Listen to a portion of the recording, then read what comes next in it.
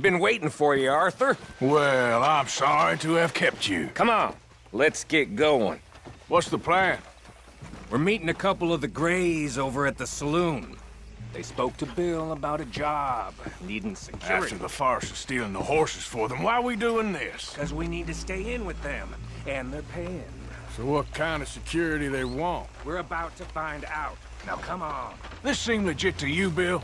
Sure. Dutch said we was to keep on dealing with them until we find this gold. Can we trust them? Can we trust anyone? Yeah, let's just see what they say. They said there was some big misunderstanding about them horses. And what about boarding their fields?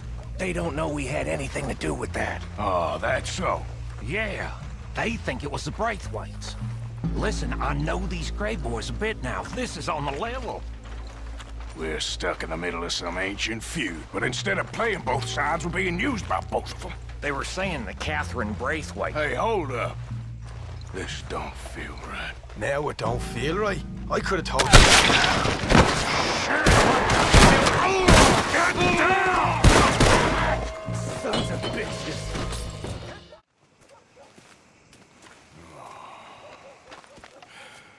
He was a good kid. Well, how the hell was I to know? Let me see. They set us up once before.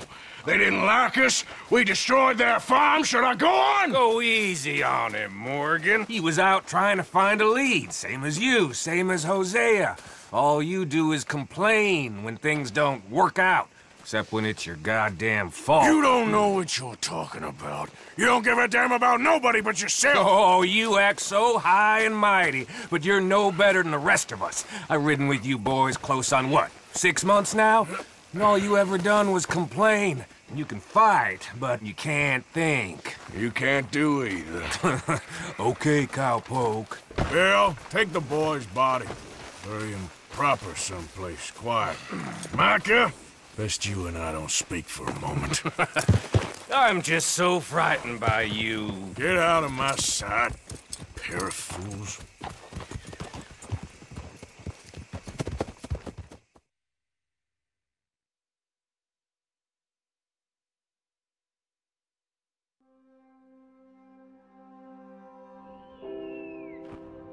He was like an annoying little brother to me.